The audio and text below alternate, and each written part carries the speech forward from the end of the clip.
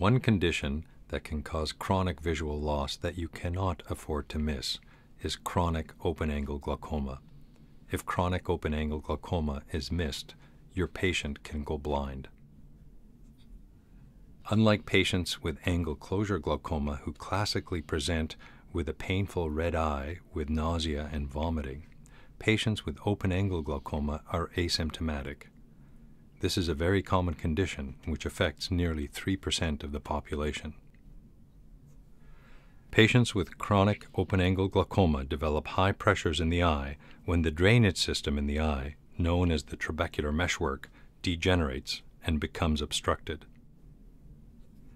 As the disease progresses, patients may develop peripheral visual loss on visual field testing, and at its end stage, central vision can also be lost.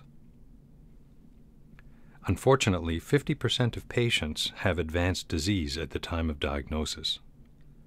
This is why it is so critical for at-risk patients to be screened every 1 to 2 years. To be considered at risk, patients would need to have more than one of the following risk factors: age over 80, being nearsighted, having high blood pressure and diabetes, having a positive family history, and those of African American ancestry. Clinical signs of open-angle glaucoma include a cup-to-disc ratio greater than 0.5, cup-disc asymmetry between the two eyes, the presence of a disc hemorrhage, and an eye pressure that is greater than 21 millimeters of mercury. Because of its high prevalence, it is important that even those that are not at risk but are over the age of 45 be periodically screened for glaucoma, typically every 2 to 4 years.